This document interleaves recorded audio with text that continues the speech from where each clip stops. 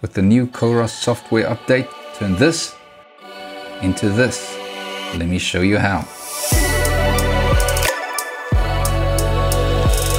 Download the 5K parkrunner app, links are in the description below, and then you screenshot your barcode or your QR code as they are displayed these days. I just darkened my image just in case it made a difference on the watch face.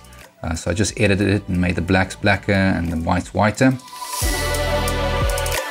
Next step is you're going to open up the Coros watch app, scroll to the custom watch faces, and now you're allowed to make your own one. Under the custom tab, you create your own.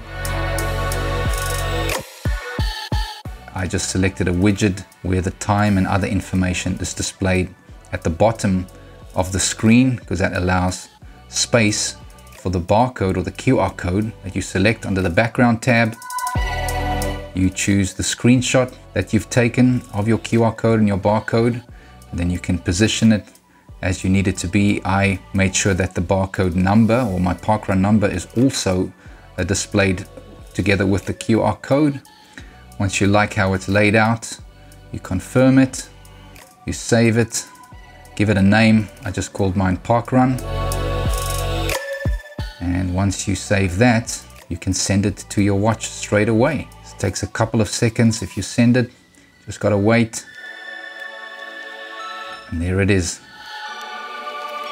And of course, on your Coros watch, certainly the Coros Pace 2, you can have up to 5 custom watch faces that is stored on your phone, and you can switch between it very easily.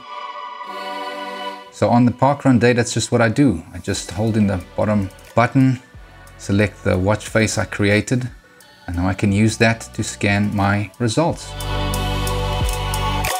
Go up to the volunteer, show them your watch face, and there it is.